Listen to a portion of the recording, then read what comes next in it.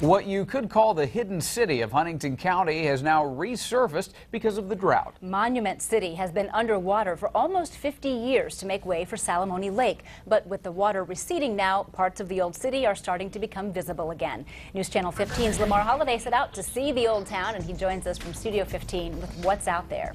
Well, Mark and Heather, I can tell you it was definitely a sight to see. You can see where some buildings used to stand and even drive down some of the old roads like I did today, which brought people young and old to see what used to be Monument City. What usually sparkles, at least underwater, isn't always gold, but in this case, it's an old city that's in the spotlight. It is a very nice location. It's very beautiful here.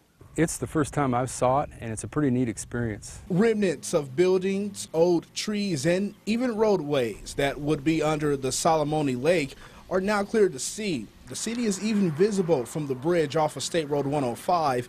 This is what used to be Monument City.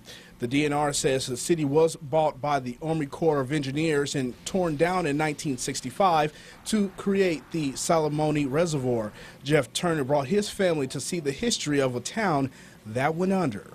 Just something to see what was here and the different types of foundations that was used. Around this time last year, it would have been very difficult to drive down this very road.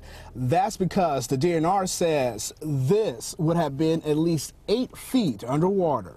To bring the current lake level back up to that point would probably require about 5 to 6 inches of rain. But until that happens, the city will become like some fish because of the drought, out of water. Harrington says they don't mind people coming by to see the city, but he says no one is allowed to pick up any artifacts that they find. In Studio 15 tonight, Lamar Holliday, News Channel 15.